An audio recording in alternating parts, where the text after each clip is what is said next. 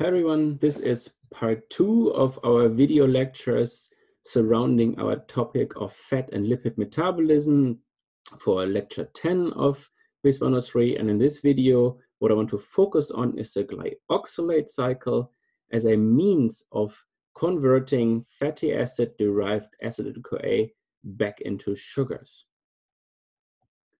So our learning goals for this video is we want to be able to explain why animals are actually not able to accomplish the net synthesis of glucose from fatty acids while other organisms can. And we want to be able to describe the key reactions by which we can distinguish the TCA cycle that we already learned about and the glyoxylate cycle. So one of the key questions you want to ask here is, what about making glucose from fatty acid derived acetyl-CoA? We had talked about the breakdown of lipids and fatty acid beta oxidation, all leading into acetyl-CoA. We also had talked about our need to generate glucose in the cell, especially for organs such as the brain that are dependent on glucose. So it seems to be a good idea that we would be able to turn acetyl-CoA around and make glucose from it. But the reality actually is animals, including us, cannot achieve this. We cannot actually do the net biosynthesis of glucose from acetyl-CoA. Other organisms are more accomplished than us in this particular case. Plants, bacteria, and fungi actually can do this.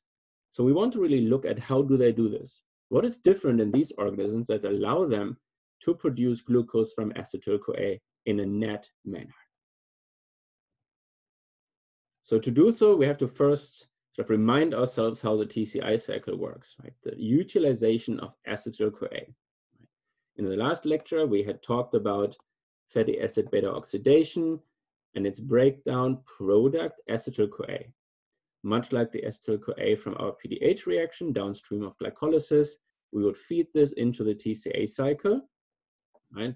Would move through the cycle, and in the process of our two decarboxylation reactions here, from isocitrate to alpha Kg and alpha Kg to succinyl-CoA, we relieve these carbons from the acetyl-CoA. The two carbons are being removed in form of carbon dioxide. As a result, we have no net gain of carbon in the TCA cycle while running acetyl-CoA through it.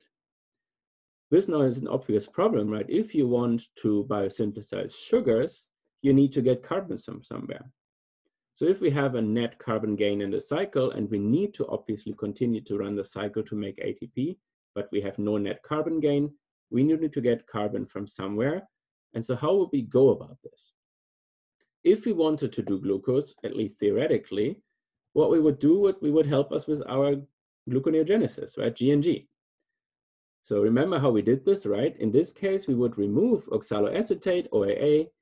We would use our PEPCK enzyme to convert it into PEP, for example. Then we could use GNG to make glucose. That all looks good so far, right?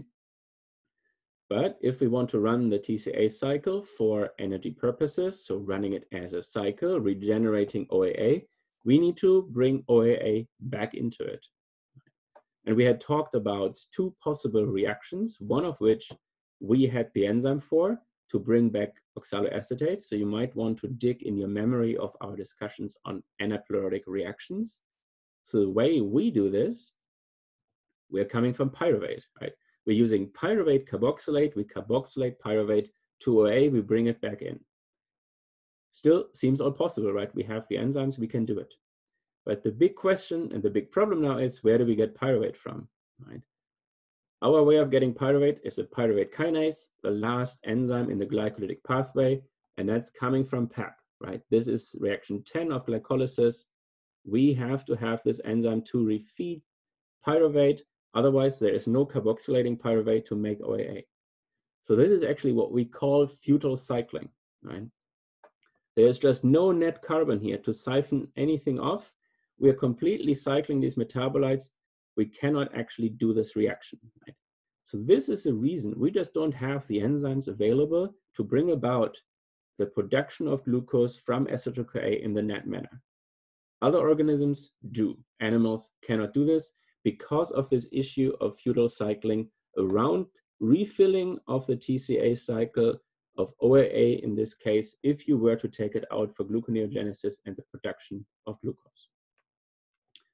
So if other organisms can do it, how do they do it? They actually have another cycle that we need to introduce here. Plants, bacteria, and fungi can actually make glucose from acetyl-CoA. They can do so in a net manner, and they use a new cycle for this called the glyoxylate cycle. It's actually very similar to the TCA cycle. It requires only 2 new enzymes, and what these enzymes allow these organisms to do is that they bypass the decarboxylation reactions of the TCA. So they prevent the carbon loss from happening. As a result, they actually accomplish a molecule of 4 carbons that then can be released as a TCA cycle intermediate. That's succinate. You have heard that from when we discussed the TCA cycle. And this now is surplus carbon coming out of this glyoxylate cycle that can be used for any kind of biosynthetic purposes, including glucose. So let's have a look and compare the glyoxylate cycle to the TCA cycle. So on the right here, a little bit smaller, I have the TCA cycle. On the left here, I have the glyoxylate cycle. And again, this occurs in plants, bacteria, and fungi with some small differences. Mostly we focus here on the example in plants. So if you actually look what's happening, right? This first step here looks very familiar. You have acetyl-CoA coming in and OAA coming in through the citrate synthase. You're making citrate. This is the exact same reaction here as your TCA cycle. Then we have our aconitase, and we're making isocitrate right here. Again, exactly the same reaction occurs here in the TCA cycle. But now we're coming to these 2 reactions here in the TCA cycle, right? These are our decarboxylation reactions from isocitrate to succinyl-CoA. And so these we want to now bypass. And the way we do this is that we're bringing in our first new enzyme, the isocitrate lyase. It's a lyase, so you can imagine what it does. It will actually cleave something. And what it does is that it breaks down this molecule here, which has 6 carbons, and it will release succinate as a 4-carbon intermediate. This will actually leave the cycle, and you generate a 2-carbon intermediate glyoxylate. This is what the cycle is named after. So now you have lost some carbon here because you just removed 4 carbons in the succinate that you now want to use for biosynthesis of other molecules. So you have to bring in 2 carbons, and we do this by bringing in another molecule of acetyl-CoA here, so 2 carbons here, our second new enzyme called the malate synthase. And now combining acetyl-CoA and glyoxylate in a condensation reaction, you are going back to a 4-carbon intermediate that we know as our last intermediate before we're recycling OAA in our TCA cycle. So with just 2 enzymes, we could effectively bypass the decarboxylations. In addition, by bringing in 1 more molecule of acetyl-CoA, we in total generated a surplus of 4 carbons that now can be used for other reactions. But keep in mind, right, this comes at a price because in the decarboxylation reactions here in the TCA cycle, we also generated our NADH cofactor with the electrons in it as electron carriers for ATP production. And we're bypassing the pathway all the way to malate here. So in addition, we are bypassing the succinyl-CoA to succinate step, so we're not making this GTP, and the succinate to fumarate step, so also the production of FADH2 is bypassed. So we're bypassing completely the energy producing steps of the TCA cycle in favor of generating a new molecule so that we have carbon available for other purposes. So it does come at a price.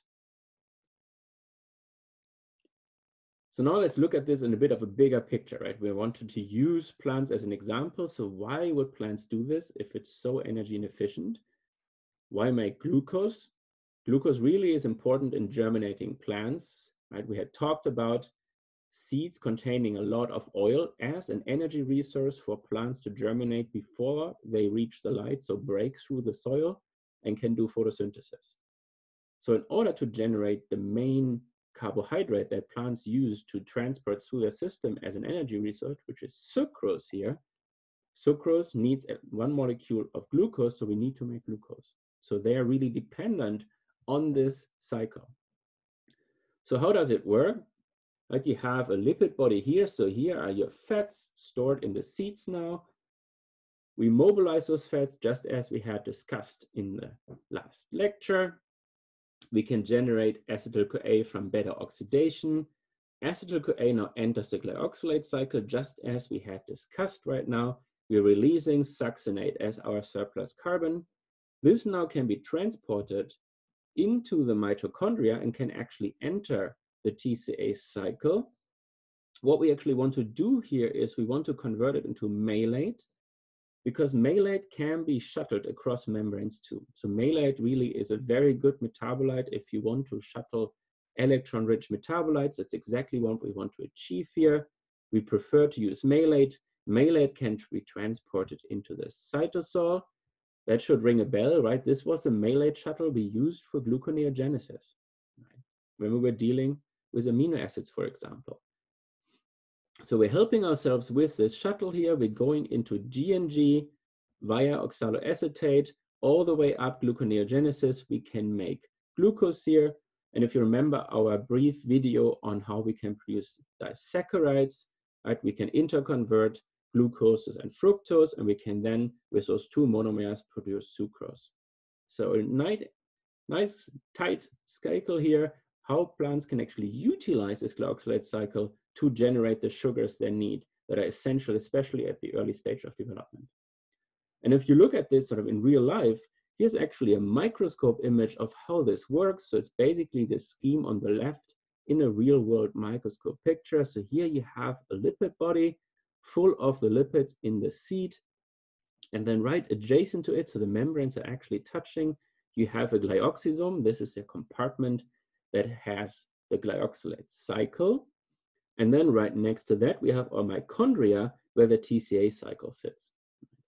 And so this is also important, right? The compartmentalization of the glyoxylate cycle and the separation of the TCA cycle and the glyoxylate cycle is really important, so you don't have interference of both cycles because they're using many of the same reactions, but have very different purposes. So you want to keep them separate for this purpose.